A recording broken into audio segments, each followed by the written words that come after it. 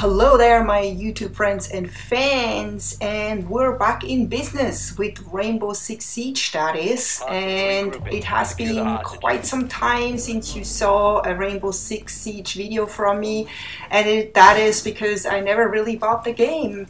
And when I did post videos last, it was actually alpha and beta footage. And why did I not buy the game? Well, first of all, I was disappointed that there was no campaign, and I thought $60 for just a multiplayer was too much. Secondly, I just didn't think there was enough maps. Even though the maps are beautiful and all, I just was kind of disappointed in the amount of maps. And I knew they're going to be DLCs, but I was saying to start off with a game that is $60 and then have like 6-7 maps, that's just not enough for me, or 8 maps. I don't even know how many there are. And it looks like I can't get out of the plane here. This is the very first time I'm playing this map. This map was not in the alpha or beta, and I'm locking this guy out. He's not gonna like me now. He's gonna destroy my barricade in a moment, and I'm not sure if I'm supposed to close this, but I'm gonna do it anyway. I really don't know this map, so I'm just enjoying the moment. I'm actually just casually playing this. I'm not taking this very seriously. I'm just kind of enjoying playing this map for the first time in my life, and you know, kind of getting back into this game. But well, going back to why I didn't buy this game is another reason is that I just was disappointed overall in, you know, the lack of different you know, multiplayer modes, even though I heard there are more now, or actually noticed there are more.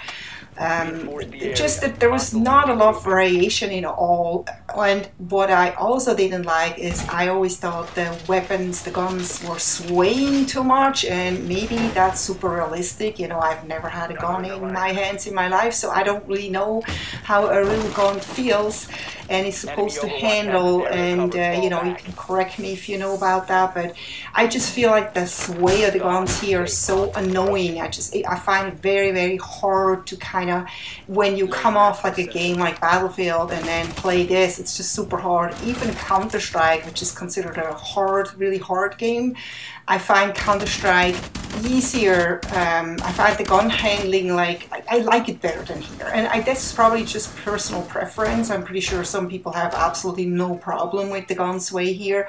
They just got used to it, and some people have a lot of fun with this game. But I'm really just curious, you know, if this game was made available free now because there wasn't enough people playing it, there was not enough full servers, they wanted to get people back in the server. Oops, I just shot one of mine. It's really hard to see here what are enemies and what are your own guys when you have to like react so fast, but I'm being bad. Well, anyway, I'm just having fun. But yeah, this is like, you know, I'm back, and I actually have to say at first I was kind of like, oh, I don't know, I still don't like this game, and I still don't want to buy it, even though it's like half the price now. But, you know, the more I played over this weekend, I got into the situation where I'm like, I have mixed feelings about this game. I somehow want to buy it and, you know, play more, and somehow I'm like, I still don't know if I want to spend $30 on something that maybe is very popular now because it's free, and then, you know, soon people are not going to buy it, and then you end up with empty servers. I don't know if there's enough people playing this, really. I'm really curious. You know, if you've played this in the last few months, let me know. You know, are the servers full? Is it worth it to play, you know, to actually spend money on this since there's no campaign? But then, you know, I found something that's kind of a replacement in a way, maybe a little bit of a replacement for a campaign, or the so-called situations, which are tutorials where you can actually play missions all by yourself. So it's like a single player, and they're actually a ton of fun. I had actually more fun with the situations than I had in any of the multiplayer matches.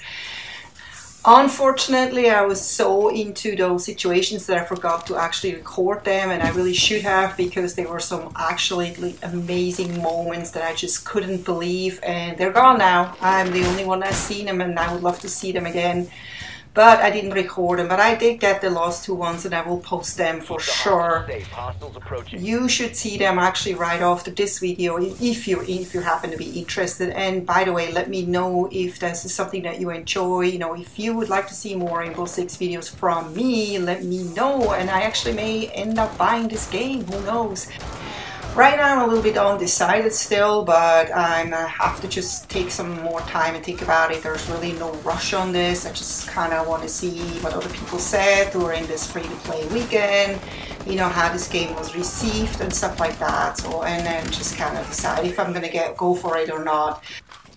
The one thing I really liked about the situations that you can play at those tutorial missions, which don't even really feel like tutorial missions, is that you actually get achievements for it. You get actually pretty decent achievements, different achievements for each separate mission, and I think there are at least 10 of them, so you get at least 10 or maybe 12 different achievements, and that's really fun too. And there's different difficulty levels, so they have definitely a high replay value, and that would be one reason for me to even maybe get this game. So let me know if you enjoyed this. I surely hope you did, and I surely hope I see you next time when we play some more Rainbow Six. Take care, and give me a thumbs up if you like this, please. Thanks, and see you next time. Bye bye.